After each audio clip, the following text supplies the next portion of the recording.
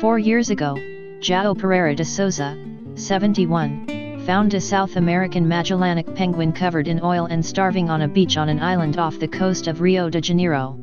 A friendship was born. Since they met in 2011, the creature, which normally breeds on the Patagonia coasts of Argentina and Chile, 3,000 to 5,000 miles away, has become a faithful companion, swimming every year from its habitat to spend up to 8 months living with the retired fisherman in his house on the island.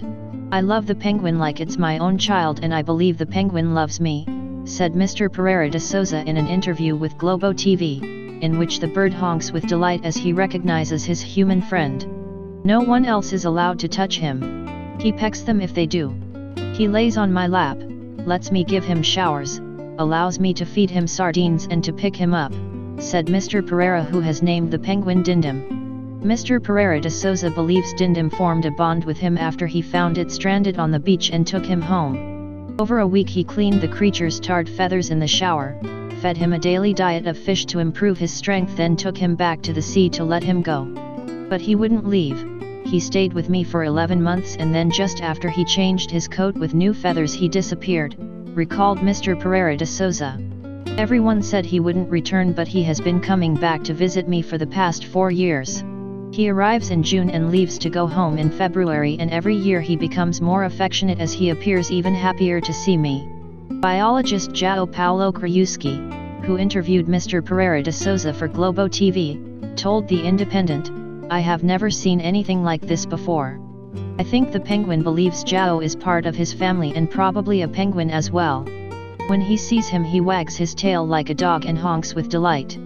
Penguins live for about 25 years and are known for their loyalty to their mates, staying with the same partner until they die.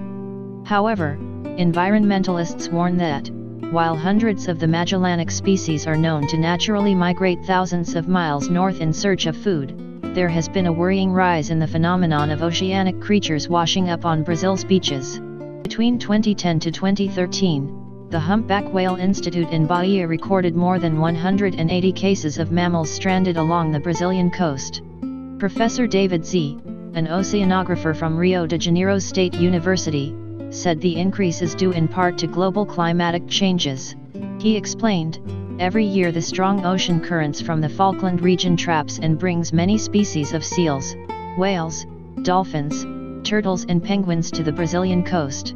This is becoming more problematic due to environmental changes and the increasing frequency of El Niño, in which the Pacific Ocean is warming up for prolonged periods of time. The marine creatures get confused and lost as they are dragged away on the surf from their normal habitat and end up in areas where they are unable to survive."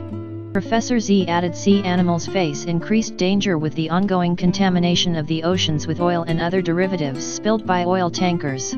Luckily the ending for Mr. Pereira de Souza and Dindim has been a happy one, even though it is illegal in Brazil to keep wild animals as pets. Professor Krajewski said, "Professionals who work with animals try to avoid relationships like this occurring so they are able to reintroduce the animal into the wild. But in this isolated case the authorities allowed Dindim to stay with Joao because of his kindness. I'm flattered Dindim is happy to exchange his home with thousands of other penguins every year to find his way here to spend one-to-one time with me," said Mr. Pereira de Souza. "It's a very special relationship."